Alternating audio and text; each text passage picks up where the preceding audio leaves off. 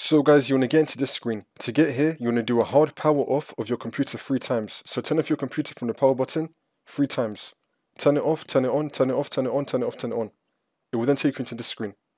It's going to say that your PC did not start correctly. You want to click on Advanced Options. And then once you're on this, you want to click on Troubleshoot, Advanced Options, and then Command Prompt. And now once we're here, you want to type in Bootrec /fixboot. Click on Enter. If it says access is denied, just ignore it. And now we're going to type in bootsect /nt60 /sys. Click on Enter. And now we're going to type in bootrec /fixboot. Click on Enter again. Now we're going to type in exit. Click on Enter again. Now you just want to continue to Windows, and then the problem should be fixed.